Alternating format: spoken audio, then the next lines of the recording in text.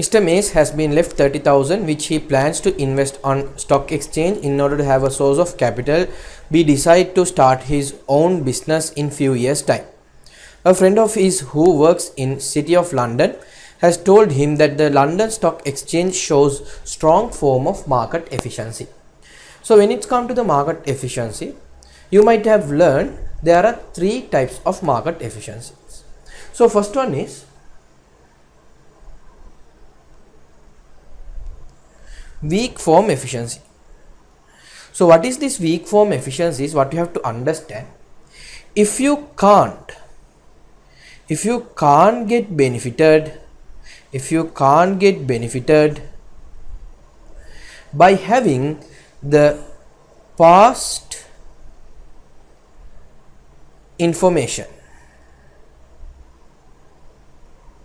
like the movement in share prices, that market we will call it as weak form efficient. Yes, there is some kind of efficiency level, but the efficiency level is weak. If you have past transactions, past details, past share price movements, if you can't get benefited from those information, that efficiency level we will call it as weak form efficiency. Next one is semi-strong form efficiency. So under the semi-strong form efficiency, what you have to understand is if you can't get benefited by having past information as well as all the publicly available information. You have all the past information, past share price movements, and you have all the publicly available information also, something like your financial statements. Using this information, if you can't get benefited, that efficiency level we will call it as semi-strong efficiency level. And final one, strong form efficiency level.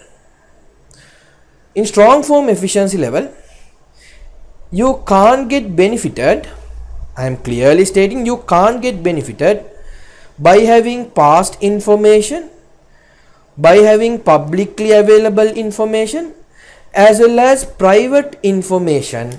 That level of efficiency we will call it as strong form efficiency. Let's take an example. You have the past information of an organization, past share price movements, you have the information. You have all the financial statements of the organization which is publicly available for everyone. And you have certain private information also, insider information of a business. By using all these information, still if you can't get benefited, means that efficiency level we will call it as strong form efficiency level. So if your share market is strong form efficient, for you to get benefited, what you have to do is you have to diversify your investments. You have to invest in good places by doing a diversification. So let's go to the answers. If this is the case, which of the following investment strategy should Mr. May follows? So this London Stock Exchange is in a strong form efficiency. So as I said, what you have to do, you have to invest in good places, diversify your investment, then only you can get benefited. A good spread should be there in your investment. So that answer is there in which option? Study the company's report in the press and try to spot undervalued shares in which to invest. It's wrong. Invest in 2 or 3 blue chip companies and hold the shares as long as possible. Wrong. Build up a good spread of shares in different industry sectors. So if your share market is strong form efficient, for you to get benefited, there should be a good spread in your investments. So for this question, your answer should be C. A company has 7% loan notes in issue which are redeemable in 7 years time at a premium of 5% for their nominal value, which is 100. The before tax cost of debt of the company is 9% and after tax cost of debt of the company is 6%. Before moving into this question, I want to teach you something. There is a small element or small area where most of the students can't understand when to use before tax debt rate, when to use after tax debt rate. I'll give you a small trick. if you are dealing with a calculation of finding out weighted average cost of capital which is connected with business financing, if that is the case, you have to use the after tax rate. If you are dealing with something like valuation of a security which is connected with business valuation section, you have to use the pre-tax rate. So this is the trick that I want to tell you. So let's get into the question. The person who has this loan note, he is getting 7%. It's a 7% loan note. That means the person who has this loan note, he will get $7 every year. So from year 1 to 7, every year how much he will get? He will get $7. And after 7 years, at the time of redemption, how much he will get? 100 plus it is 5% premium. So 100 plus another 5%, in total how much he will get? 105. So here the debt rate you have to use, as I said you, business valuation pre-tax rate. So the before tax cost of debt of the company 9%. So you have to use 9%. I'll use the annuity factor here. 9%, 7 years annuity factor is 5.033. 9%, 7 years discounting factor is 0.547. So here how much is the present value that you are getting? 7 into 5.033, you are getting 35.231, and 105 into 0.547. How much you are getting? 57.435. So what's the total value that you are getting? 35.231 plus 57.435. You are getting an answer of 92.67. So 92.67 is there in answer A. So the market value of this loan note is 92.67. TKQ company has just paid a dividend of 21 cents per share and its share price 1 year ago was 3.10 per share. The total shareholder return for the company was 19.7%. So how to calculate the shareholder return? So normally shareholders will get two types of returns. So I'll take an example first of all to explain to you. Today I am purchasing a share for a cost of $100. Okay. After a year, the share price is increasing for 110. So here see, this, let's assume I purchased in 2004. Okay. This is beginning of 2005. We'll assume like that, or end of 2004. So my share price increased by $10. So there is a capital gain for me, which is $10. Apart from that, for this particular year, the company gave me a dividend of $5. So what you have to understand, by investing this $100, I got two types of returns. One is the capital gain, which is $10, and the dividend, which is $5 dividend. So my return is how much for the investment that I made?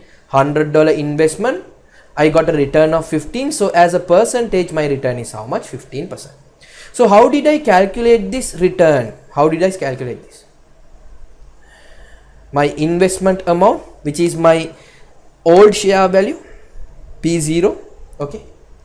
And here one return is capital gain. How did I calculate that $10? From my new share value, I deducted my old share value. New share value is 110. My old share value is 100. So from my new share value, I deducted my old share value. So this element, this part gave me the capital gain plus the dividend that I received. This is the total shareholder return. Now using this formula, let's try to get the answer for this particular question. So I'll write the formula here. Shareholder return equals, for the investment that I am making, I will get two types of return. One is the capital gain plus the dividend. So the shareholder return is given in this question. How much is that? 19.7. So I will write it as 0.197 equals, the company has just paid a dividend of 21 cents per share and its share price 1 year ago was 3.10. That means my old share price is given, which is 3.10.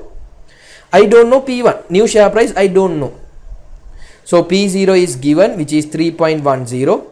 Dividend value also given. How much is that? 21 cents. That means it is 0.21. So my P1 value, that's what I have to find. So 0.197 into 3.10 is equals P1 minus 3.10 plus 0.21. So your P1 equals how much? 0.197 into 3.10 plus 3.10 minus 0.21. So how much is the new share price that you are getting? So I will put a bracket here to be in the safe zone. 0.197 into 3.10 plus 3.10 minus 0.21. So how much is the share price that I am getting? 3.5.